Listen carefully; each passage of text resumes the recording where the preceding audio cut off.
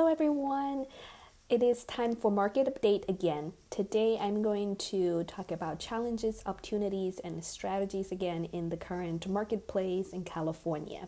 We possibly already know the challenges. So the same challenges remain. Supply is low and home price has been growing really fast. So after the single family home median price set record in March, in April, the median price breached the record again and set over $800,000 for a single-family home across the state. And homes are selling really fast.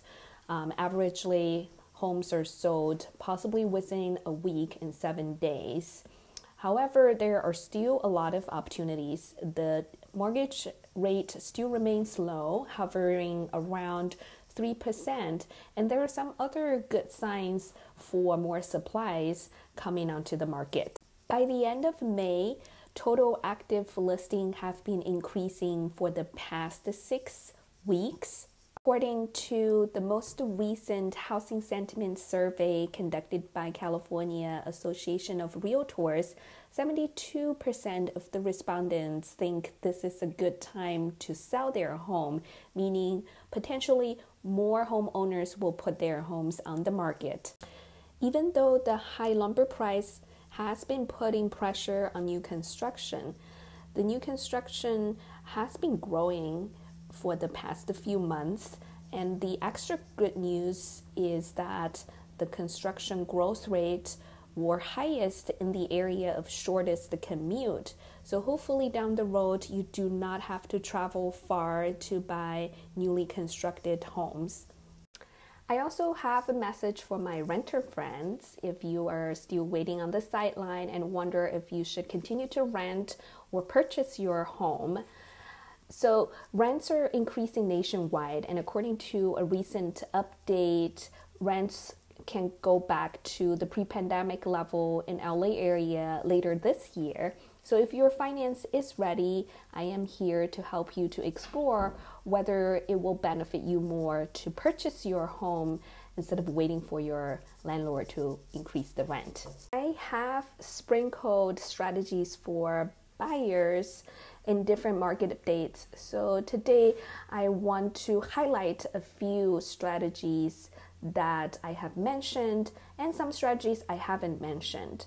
So number one is do not wait and take actions as soon as you can. So don't wait till the weekend to go to see the home you like to see if you do have time after work to see it during the week.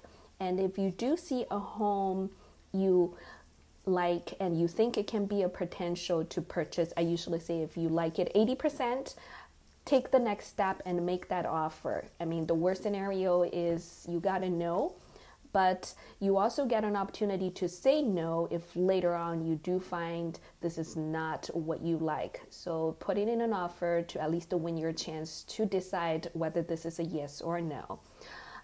Some other new strategies that actually have become more common is waiving contingencies. So there are certain risks involved in this strategy, so make sure you consult your realtors and real estate attorney to see how this can impact you. However, a lot of the buyers are choosing to waive different contingencies to make their offer more competitive. Here are two things I don't think I mentioned before. One is being flexible of the timeline and escrow period. A lot of the sellers are looking for purchasing their replacement homes, so that makes the timeline a little bit tricky than a straightforward selling of a vacant home. So if you can work with the seller side to either allow them more time to shop for their next home or allow them to rent back, that can potentially win them over and get you a winning offer. And the other strategy is to work with a local lender that will allow you and the seller side to get updates in a more timely fashion. And typically local lender also know the local market a little bit better and potentially can advocate for your loan qualities and loan credential a little bit better. Seller friends, even though this is a seller's market, it is still important to pay attention to fundamentals that can help you achieve the best value for your home.